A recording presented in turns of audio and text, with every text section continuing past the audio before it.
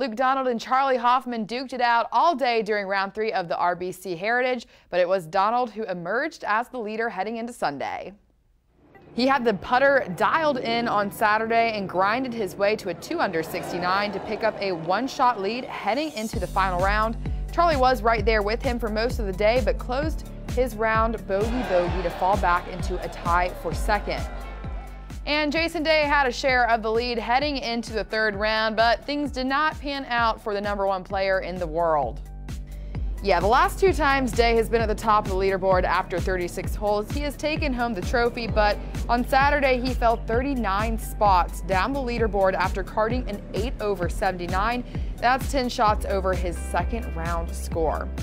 And yes, golf is just flat out hard sometimes. Kevin Chappell also had a share of the lead coming into the day, and his reaction upon discovering his lie in the bunker on 15 was pretty priceless. We've all certainly felt that way, Kevin. And he was able to get it out of the bunker, but just barely, and it ended up in the rough, and he would go on to double bogey 15 and another one on 18 to fall back to T13. But don't worry, the guys were still having fun on Saturday. We saw Graham McDowell give us a mic check on Thursday, and so Billy Horschel gave us a little help with a camera that fell over during the 3rd round.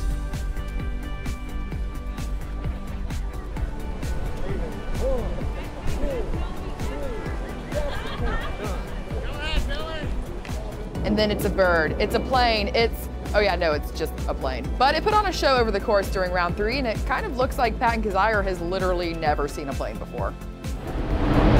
Whoa! This thing is rumbling. All right, that's all I have for the takeaway. I'll see you right back here on Monday with a brand new trending on tour, so make sure to check back to PGATour.com.